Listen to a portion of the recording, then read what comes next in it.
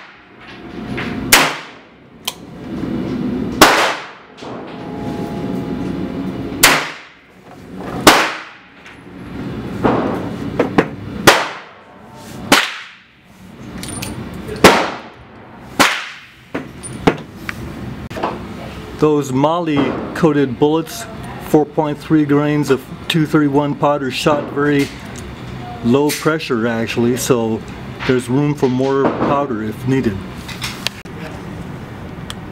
So we have a high of 976, low of 904, average of 945, spread of 72, deviation of 20.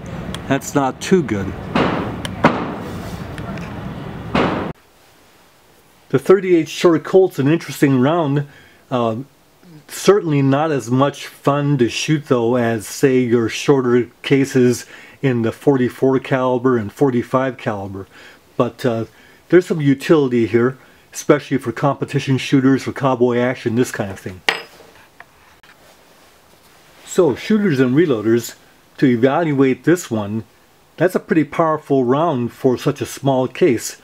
945 feet per second with 158 grain round nose bullet. That puts that at a power factor of 149, which is a lot more than we need for minor power.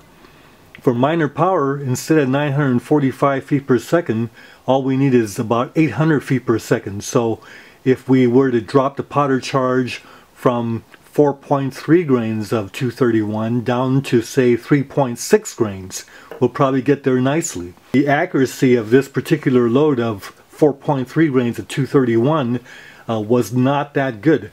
This group was not shot with the 158, but the 158, this load right here, shot groups like that, which is still not acceptable. That's way too big for shooting at a rest from 12.5 yards.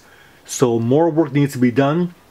We might try loading less powder with this heavier bullet because that's still plenty of power at 791 to 800 feet per second. So we might even go ahead and use a little more powder because we have safe pressures with this to get over 1,000 feet per second. Go the other way with it too. So there's still a lot more work that we can do with this bullet and the 38 short Colt. Take care. We'll see you next video. Bye for now.